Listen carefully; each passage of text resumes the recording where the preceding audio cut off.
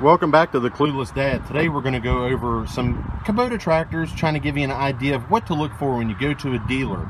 You don't know what tractor you need, you don't know how to read the numbers, that kind of thing. So today what we're going to do is just kind of go over this tractor just because it's right in front of me.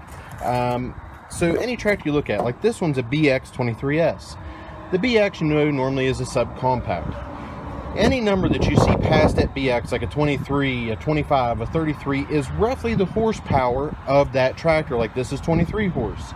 If you look at a BX 1880, it's an 18 horsepower. An LX 2610 is a 26 horsepower, anything like that. So that'll kind of give you an indication of what tractor you're looking at, what horsepower it is. So going to the loader, any of the loaders you look at, like this is an LA 340. Some of the other ones in the BX lineup is an LA 344, which is basically same loader. LA 525, LA 426, those kind of numbers. So any of those numbers, if you times those numbers by 2.2, what it equals is the amount that this this tractor will basically lift.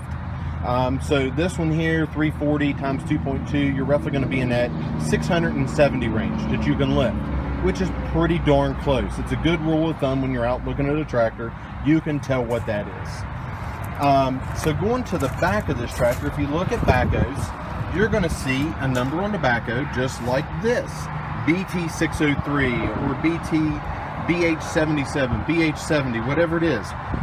The 6 is it has a 6-foot reach. If it's a BH70, it has a 7-foot reach. BH77, 7'7", and on and on and on. That's a good way for you to look at it and tell what it is. So just kind of going around the tractor, this one happens to have a mower deck on it.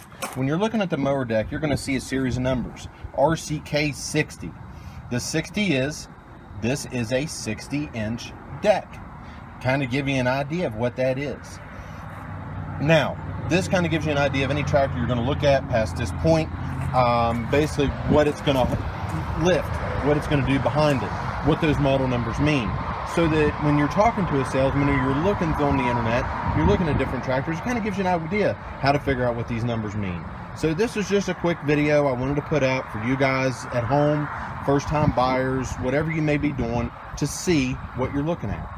Later on I may do some more videos on tillers, kind of give you an idea on those. So stay tuned, and thanks again.